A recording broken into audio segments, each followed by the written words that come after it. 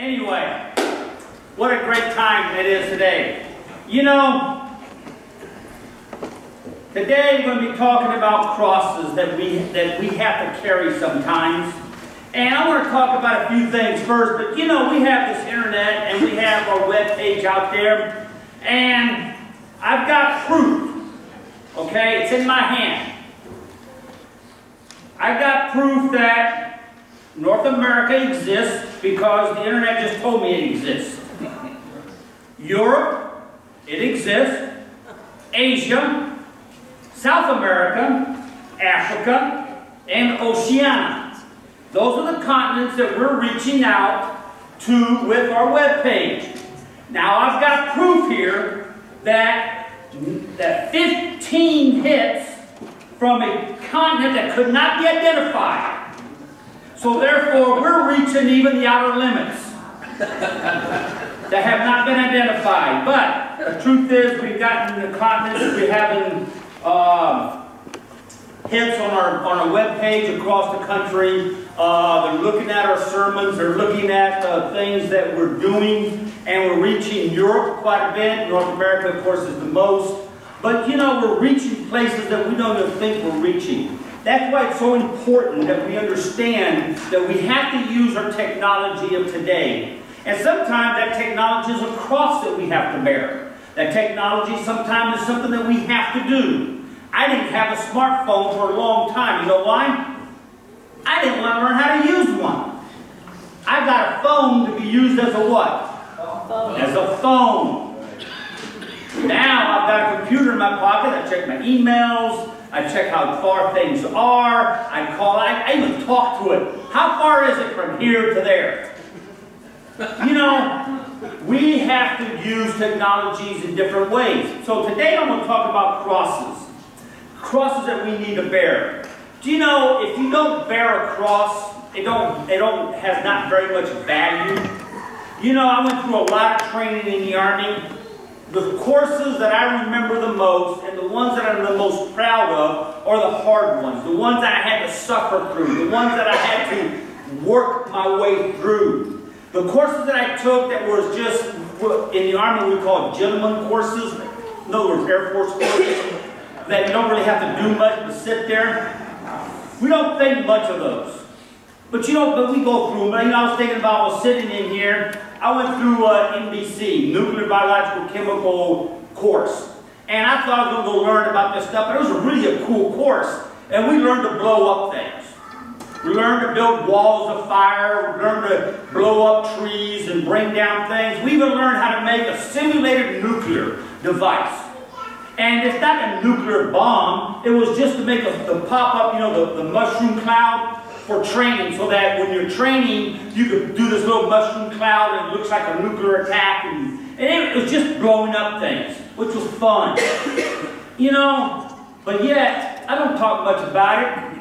I had a little thing, a ribbon that I wore on my uniform I never wore because it was just fun.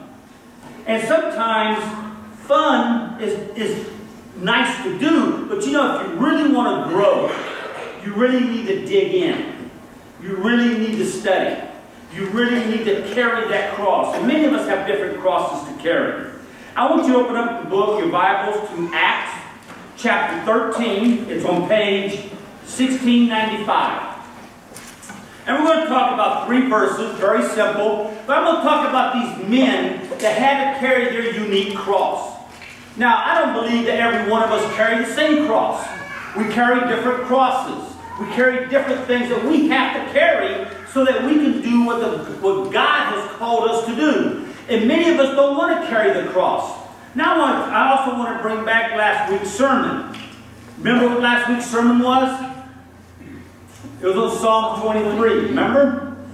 The Lord is my shepherd. The Lord is my shepherd. You know, and I got a text, and they asked me, where was forgiveness in that? And you know what's interesting is in that chapter, there's not a single thing about sin. It has nothing about you being forgiven or finding forgiveness. It has to do with you already are, and Jesus Christ is already your shepherd. So therefore, once He is your shepherd, guess what's happened to your sin? It's already been washed away. But you know, sometimes carrying our crosses, again, it's not about sin. It's not about you carrying a cross of sin, because the cross of sin has already been nailed to the cross who Jesus hung on. That was his cross he had to carry. That's not the cross that we carry. Well, we carry the crosses that God puts in our lives that we have to deal with. With a lot of husbands, it's the grocery store. See, if I went the other way, didn't I? With the wives, most likely it's the husband. Sometimes it's our children we got to carry. Sometimes it's the church. Sometimes it's people that you work with. I don't know what cross you have to carry, so we're going to talk about a few of those. But you know, before we get started, let's go to the Lord in prayer. Oh, Heavenly Father, Lord, we thank you, we praise you, we worship you. You are an awesome and mighty God. Lord, do anoint these words, Lord. Let it be your words and not mine. If it's your word, let it fall on good soil, Lord. If it's mine, let it be fall to the side, Lord, because we want you and you alone, Lord, that we may come closer to you. We thank you, we praise you. You are an awesome and mighty God. In the name of Jesus Christ we pray. Amen. If you could open up your Bibles to Acts 13, verse 1. Now, in the church that was in Antioch, there were certain prophets and teachers. Barnabas, Barnabas one, Simeon, who was called Niger, Lucius of Cyrene, Manaen, who had been brought up in Herod the Tetrarch, and Saul. As they ministered to the Lord and fasted, the Holy Spirit said, Now separate me, Barnabas and Saul, for the work of which I have called them. Then, having fasted and prayed and laid hands on them, they sent them away. Now, what are these three verses? What do these verses talk about? So let's talk about some of these men that were here. This is right here is the beginning of the church. This is the group of first missionaries, the first people that go out and start preaching the gospel into this land. They're in Antioch, and in Antioch, where they first called Christians. By the way, if you study the word, they were actually being called Christians was actually a derogatory comment. And it wasn't the church that named us Christians. It wasn't the Bible that called us Christians. It was pagans that called us Christians. So we received the name that was given to us as a ridicule. Not as an uplifting, but you see what we've taken it and we've made it something because of what Jesus did on the cross. See, the devil was working and not even understanding that he was glorifying Christ by trying to make fun of those Christians. And it's happening today. People around the world are being persecuted because of their Christian belief. You can't say many things in churches. Today, in most schools in New York, you can pray to Allah and Muhammad and anybody else. Not a word is said, but if you pray in the name of Jesus, you're in trouble. Especially if you're faculty. Especially if you're a teacher. So the attacks are coming. See, these are crosses that we have to bear. These are crosses that we need to talk about. So let's talk about the first cross. Manaen. Now here's a guy, Manaen, that, you know, if you ask most people, they never heard of. He's not mentioned anywhere else in the Bible. But yet he's one of the first missionaries that went out. Who was this guy? Well, we just read it. You see, back in the day, the kings, the princes would find someone to be the prince's friend. And they would select someone that would be their friend. Manaen was selected by Herod. Herod grew up with him, grew up in the palace. They became friends.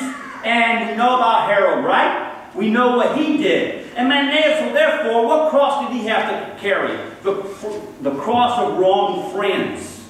Because what would happen?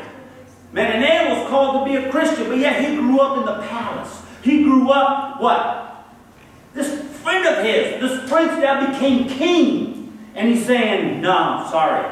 I cannot follow this king of the land. I got to follow this Jesus that was crucified. Man, this is the same man that judged Jesus. The same man that was sat there and Jesus went in front of the king. Manaen said, no, I'm going to follow Jesus. And see, this is a cross of friendship that he had to carry. He had to break friendship with a very powerful man. One of the most powerful men in the land of Judea at the time. He had to break that friendship. Why? Because he had to choose. He had to choose either Jesus or his friend. And sometimes that's a cross that we must carry. Are we so involved with friendship that we will turn our back on Jesus because we don't want to offend our friends? We want to walk, but yet we don't want to lose this friendship. Maybe you have to break that friendship. Maybe that influence is destroying your walk with Christ. Where are you today with your friends? I have many friends. I got a friend of mine, Andy. He was the best man at my wedding. He came to visit us. Yeah, he doesn't talk to me anymore. Why? Because I became a pastor. I cannot hang out with the friends unless I have an influence on that friendship. Now, if that friend is taking me down the roads of destruction, because of that friend, I'm doing drugs, I'm drinking alcohol, I'm doing things that I'm not supposed to do, what do you need to do? You need to break that friendship. Because now you're no longer the influence in their life, they are an influence in your life. So there's the cross of friendship. And many of us had to carry those. Some of us not to the extent. But Jesus said, well, I came to divide. I came to put brother against brother, mother against daughter, father against son. I come to cut to the bone. Why did he say that? Because you see, we have to choose. Either you are a Christian, a believer in Jesus Christ, or you're the friends of the world. Sometimes the biggest cross that we got to carry is the world. Here in our service, we have to weigh this all the time. With the music, we have to weigh it all the time. The Bible is very clear. Do not bring the world into the church, but take the church into the world. So when we even do our music, we got to balance. We got to make sure that we're not becoming too friendly of the world. Mike Hyman one day came back out of Texas to visit a church. And they opened up their service with what? Led Zeppelin. And Michael asked me, why are you doing this? Because we've got to be friends of the world. That's not what the Word of God says. You, me, every one of us may have to break friendships with the world. Sometimes we have friends that are taking us down the wrong road. Let's go to Bible study. Nah, I'm going to go ride my bike instead. Or the greatest one, not happened here in this church, is golf. Baseball. Sports. Guarantee you that in most churches across the United States, if they have a softball game, a baseball game, or a football game, or a basketball game on a Sunday morning, where do you think the children of the church are going to be? It's going to be at the game. Why do you think the devil has a game on Sunday morning at 10 o'clock? So that the kids don't go to church. Because you see, hearing the Word of God is the only thing that's going to keep our children from going down the road of destruction. If they don't hear the Word of God, then they have a choice. They are hearing the word of the devil. They're hearing what Satan wants in and out, day in and day out. Look at our curriculums in our schools today. Look what happens in our parks. The devil's out there trying to take our children, and most churches are gladly surrendering their children to the god of sports or the god of music. When are you going to carry that cross? What cross do you have to carry? So here's a man that grew up with all privileges, gave it all up to become a missionary, to go out at the beginning. You got to think about this now. This is the beginning of the church. We didn't have 3,000 congregations out there. They didn't have thousands of books of theology written. These people were going out purely inspired by the Spirit of God. But yet, they took the courage and went. You think King Harold was happy with Menahem when he turned him down? Can you imagine when the President of the United States invited you to a party on a Sunday morning and you said, no, I need to be in church? How many of us would do that? What if a movie star, your favorite movie star, your favorite musician, what cross are you willing to bear for friendship? Barnabas. How many of you heard of Barnabas? Now we've heard of Barnabas because he's one of the missionaries that went with who? With Paul, with Saul. But Barnabas says that he couldn't speak. I'm not a good speaker. I'm not all of this. Here's a man we've heard of many times in verse 1. Now, what cross did he bear? He bare the cross of financial liberty. You see, when the church was hurt, he sat there, he says, well, I can't speak. I don't have the ability to teach, but I do have the financial ability to help the church. So therefore, he gave from his finances. That was a cross that he had to carry because that was the blessing that he had. Now, he held it. He held on to it. It probably wasn't that easy. It was a cross that he had to decide. What can I do for the kingdom? Barnabas happened to have money. Barnabas happened to be able to survive and do the things for the church. And so therefore, it came a financial crisis in the church. Barnabas sold everything he had and gave it to the work of the early church. He wasn't doing much for the church. He wasn't going anywhere. But yet, you know what? He says, this I can do. So we have Menan that gave up what? Friendship. Barnabas gave up what? Money. Money, finances. I don't know which ones we have to carry. These are examples of men in the Bible that had to carry the cross. And when they carried that cross, they grew. And they became powerful men of God. I've never known in my life one man or woman in the church that was faithful, loving, devoted, so concerned, and so dedicated to God's Word that doesn't give their tithes. You know, people can say, don't talk about tithes that much. You know, there's a story here I've read. I thought it was a really good one. And he calls it the French fry. And the story goes, the father takes his boy to McDonald's. And they order some French fries and food. Father pays for it, takes it out. You know how you get your trays of your McDonald's and your French fries? And the father reaches over and grabs one French fry from the son's little basket. Son got all upset. Dad, that's mine! Father says, why are you so upset? I only took one. He says, but it's mine. But I gave it to you. Why are you so upset that I took one French fry? Is it so hard for you to give back one French fries from all of these fries that I'm giving you? But isn't that what we do with our finances? God gives us all these finances. God gives us all these blessings. But yet we are stingy enough not to want to give back anything back to God. You know,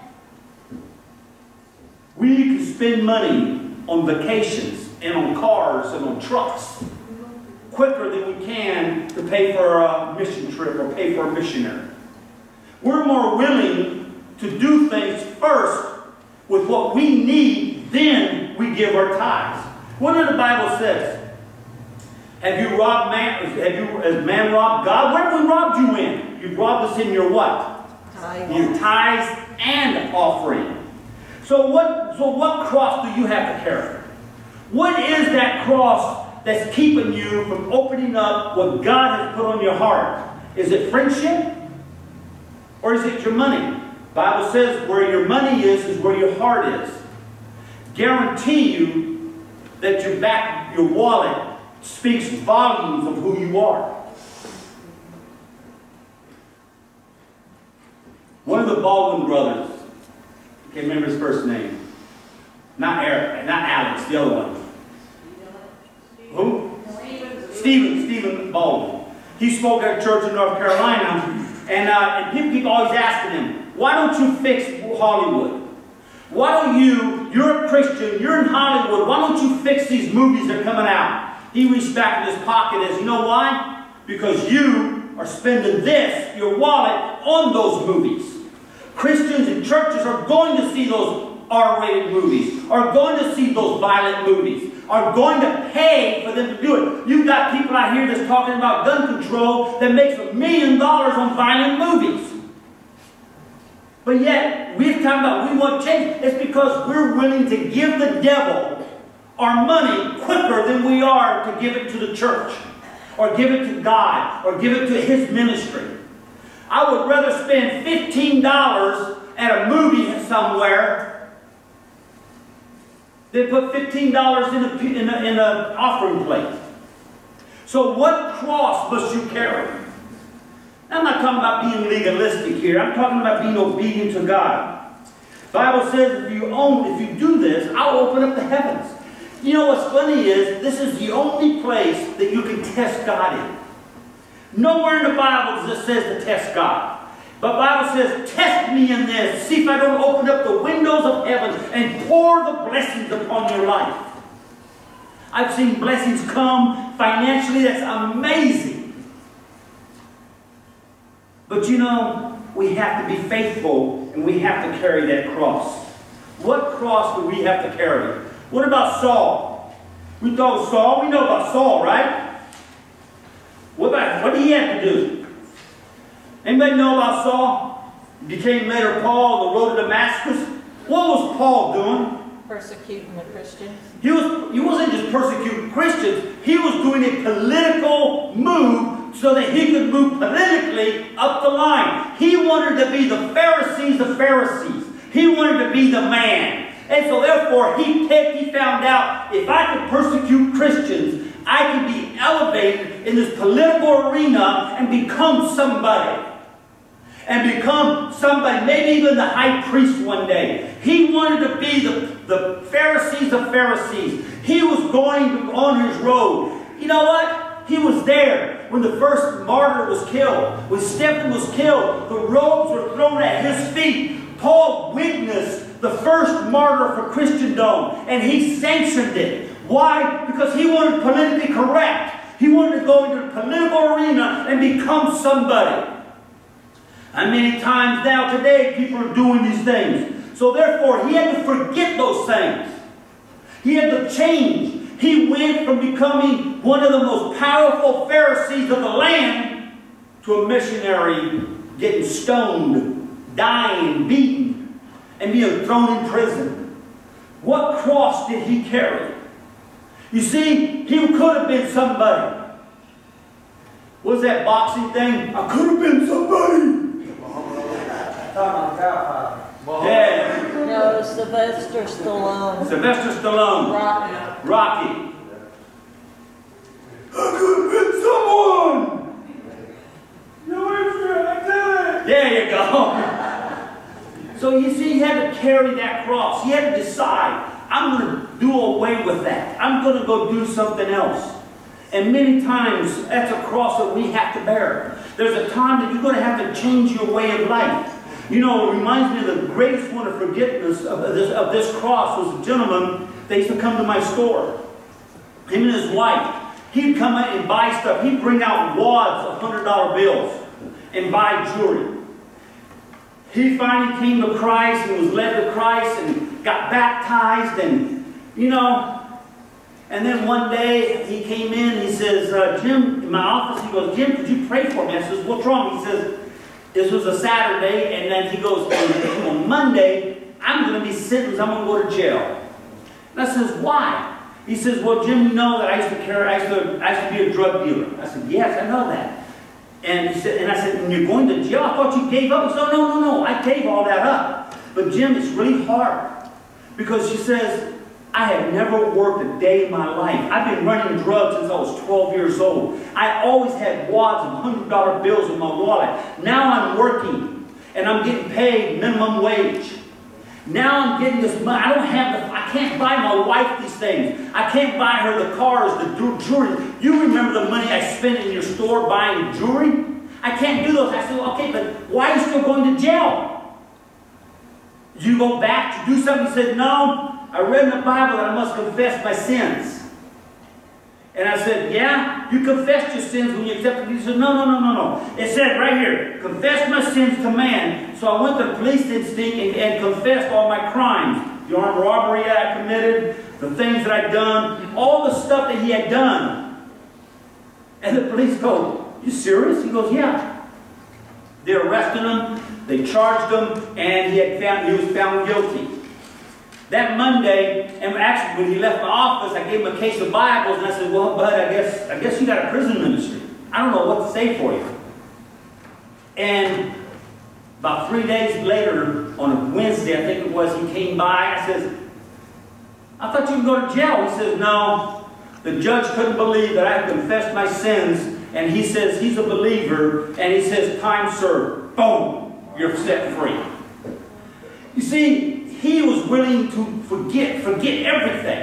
He was going, you know what was interesting is, here's a man now that is truly forgiven. In other words, no one can bring an accusation. Oh, I know you. You're the one that robbed me. Yes, I did. But see, I've been forgiven twice now. I've been forgiven by a guy named Jesus, and I've also been forgiven by a blessing by a judge that said, time served. But what cross did he have to carry? What forgiveness, things that you have to forgive? Forget your past sin. Sometimes we carry this sin with us so often. Sometimes you got to be, that's a cross that you're carrying for no reason. Forget it. But it's hard sometimes. I've dealt with people in the Army. I've counseled Vietnam vets. I've counseled people that have done terrible things in war. How can Jesus forgive me what I've done? Is there not enough power in the blood of Jesus to forgive every sin? See, sometimes the devil keeps putting that on you. That's a cross that you need to learn to release back to Jesus. What did Paul have to carry? You know what he had to carry. He gave up a future. He gave up a place to be among places. He gave up riches. Ended up in jail. Ended up being stoned to death. Because that was the cross that he had to carry. Now here's a guy, my favorite. Simeon, Niger. I love this guy.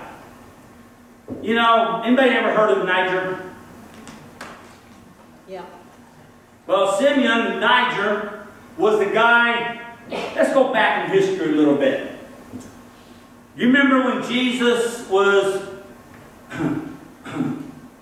arrested? And then he went to this kangaroo court, and he was found guilty, and he had to carry his cross. You've seen all the movies, him carrying the cross up the road in Jerusalem.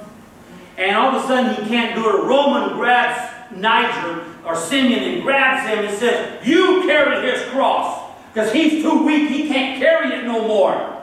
And some say, no, I'm an innocent man.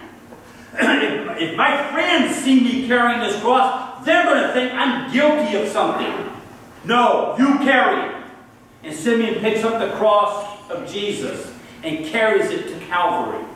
The reason I say this guy, here's a black guy from northern Africa being forced into carrying the cross of Jesus, the cross of Calvary. Without choice, without an election, he was picked out of the crowd and he was forced to carry that cross all the way to Calvary. The reason this guy's my hero is he was not a volunteer, but yet he saw Jesus. He must have seen the face of later on his Savior. He could have seen the pain in Jesus' face.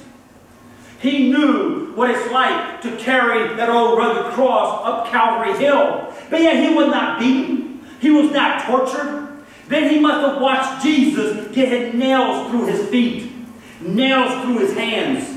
He must have saw Jesus speak. He must have heard him tell the thief of the cross, for you will be in paradise. He must have heard Jesus tell, Father, why have you forsaken me? He must have stood there and watched this man that he had no idea who he was. who he was forced to carry that cross and watch him die. And he must have watched the earth change, the darkness, the earthquakes. And a few days later, he becomes a true follower of Christ.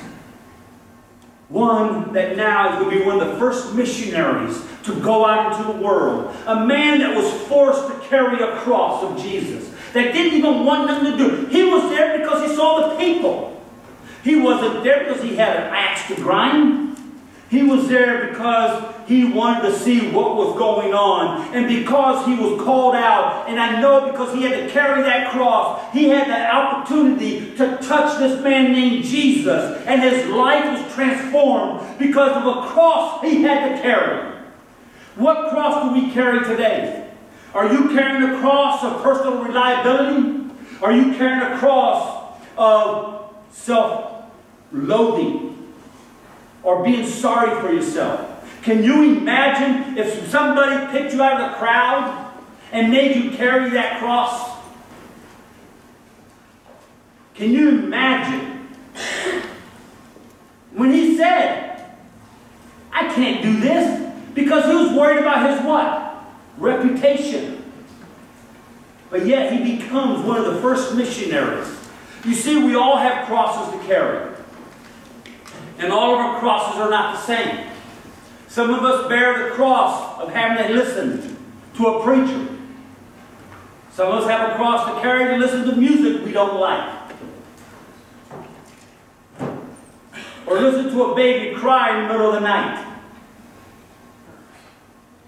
Now, I know we're not a parent in here that just loves to change a baby's diaper. But you know, that's a cross that you carry willingly. How many parents in here have paid for your children's college education? You did it willingly, so you carried that cross of financiability without a problem. What about when friends talk bad about you? Because now you're no longer hanging out with them. You're no longer doing the drugs. You're no longer smoking and drinking and partying. What cross do you have to carry today? I want you to listen to this.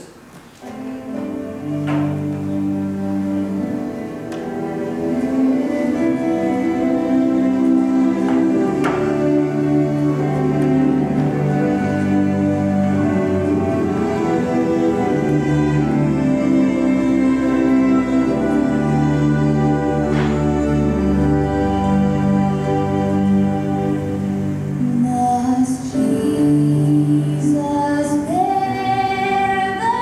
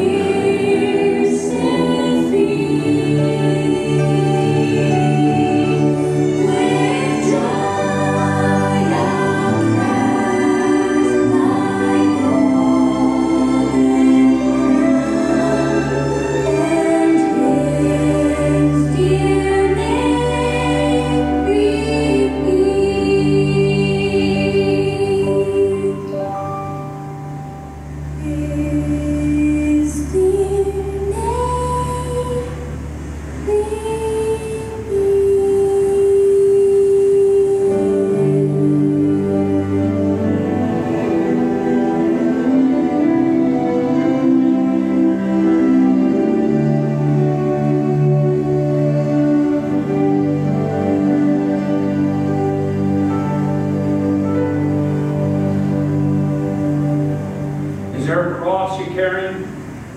Or there's a crown in heaven for those that are carrying that cross today? Is there anyone here that has a cross they need to bear? Is there anyone here that needs to recommit their lives? Because maybe they tripped and fall. Maybe they're not going the path that they should go. Maybe a cross they need to pick up and carry today. Is there anyone here that needs to rededicate their lives? You're ready, and when you're ready. Remember, we all carry a cross. We all have a time. The altar is open for those that have sometimes a rededication. Sometimes coming back and rededicating your life to Christ. Maybe you come to Christ at one time. Maybe you walked the old dirty streets of Jerusalem. Maybe you dragged that cross because you were in Niger. You were forced to. Because you were forced to go to church. But now, you're willing to rededicate your life to Christ. So church, if you would pray for Amanda, that she wants to rededicate her life to come back, to walk a life, that she may one day, I don't know what cross she has to bear today for coming up. I don't know if it's friendship. I don't know if it's pure pressure. But I am glad that she's willing to bear that cross and come and rededicate her life to Christ. Would you pray with me? Put your hands forward if you don't mind. Amanda, do you recommit your life to Christ? Do you recommit to walk according to His ways? Amanda, by your confession of faith, the Bible says, for if you confess, He is faithful to forgive. From this moment back, no matter what you've done, even since you were baptized until this moment, the Bible says, for you are forgiven by the precious blood that was shed on Calvary, and that the devil cannot bring an accusation against you. For if he does, he has to conquer the blood-stained cross, which he cannot conquer. Because Jesus took the victory. You are redeemed by the name of Jesus Christ. You've been justified by the cross. Do not let the devil trick you again. Don't let the devil and friends guide you down paths that you should not walk. So Lord, we thank you for her dedication. We thank you that she is wanting to come back to a path of righteousness. Lord, strengthen her. Put a hedge of protection around her. Guard her and protect her. Help her, Lord. For times ahead, we know as we dedicate our life, the devil attacks. So Lord, put that protection around her and strengthen her, that she may become a mighty woman of Christ. We thank you and we praise you. In the name of Jesus Christ we pray. Amen.